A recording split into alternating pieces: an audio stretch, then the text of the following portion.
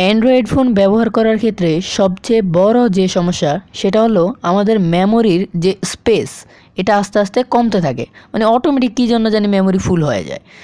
So আসলে এটার একটা রহস্য রয়েছে যেটা আমি আজকে আপনাদেরকে সব কিছু দেখিয়ে দিব। আপনি একেবারে কোনো কিছু ডিলিট করা ছাড়াই ইজিলিভাবে মেমোরির জায়গা বা খালি করে নিতে পারবেন। সম্পূর্ণ ভিডিওটি জুড়ে আমি আপনাদের সাথে আছি জিএম হাসানাত।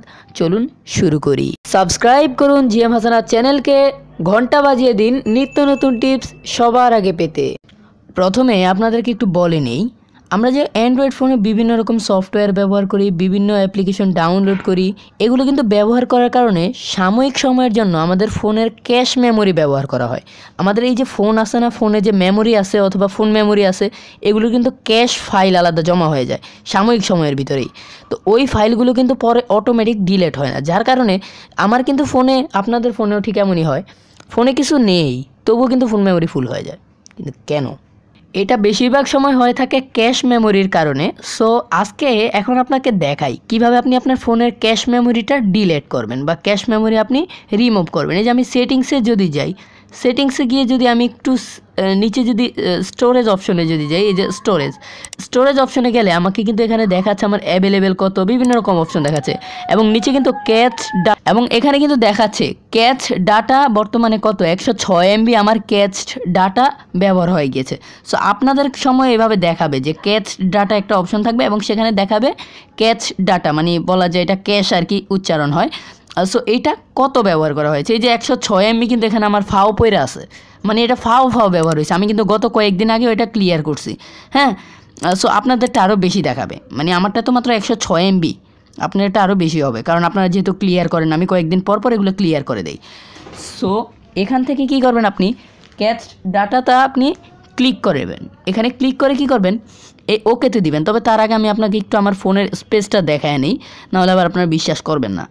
এই যে আমার ফোন মেমোরি কিন্তু এখানে কত আছে, 542 MB আমার এখানে অ্যাভেলেবেল আছে। আমি যদি এটা আস্তে ক্লিয়ার করে দিই, এই যে এখান থেকে যদি আমি এটা ক্লিয়ার করে দিই, 542 MB কিন্তু ছিল। এখন যদি আমি দিয়ে ওকেতে যদি দিই, এখন কিন্তু আমার এটা আরও ফ্রি হয়ে যাবে। আমরা একটু ওয়েট করি, এখন আমরা একটু নিচে যাই, একটু ক্লিয়ার করি। এখন আমরা যদি যাই আমাদের ফাইল ম্যানেজারে, কত দেখতে পাচ্ছেন কত পরিমাণ খালি হয়েছে, 2.01 GB।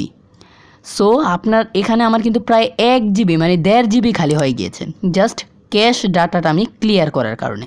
সো আমার কিন্তু এটা ফোন, আপনাদেরকে আবার আমি দেখাই, অনেকে আবার বিশ্বাস করতে চাইবেন না, আপনারা নিজেও একবার ট্রাই করে দেখবেন, আশা করি হবে। দেখতে পাচ্ছেন 2.01 GB হয়ে গিয়েছে।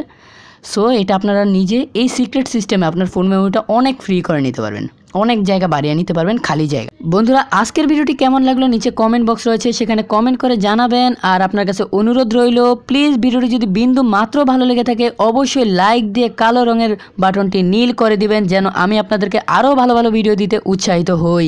আর আপনি যদি জিএম হাসানাত চ্যানেলের নতুন দর্শক হয়ে থাকেন তাহলে অবশ্যই চ্যানেলটিকে সাবস্ক্রাইব করে পাশের ঘন্টা বাজিয়ে রাখবেন নিত্য নতুন টিপস অ্যান্ড ট্রিক্সের ভিডিও সবার আগে পাওয়ার জন্য। সাইডে যে ঘন্টা বাটন চলে আসবে সেটা যদি আপনি বাজিয়ে দেন, দুই পাশে দুইটা আংটা চলে আসবে, তাহলে বুঝবেন পরবর্তীতে সকল টিপস অ্যান্ড ট্রিক্সের ভিডিও আপনি পেয়ে যাবেন। সো এই পর্যন্ত ভালো থাকুন, সুস্থ থাকুন, দেখা হবে পরবর্তী টিউটোরিয়ালে। আল্লাহ হাফেজ।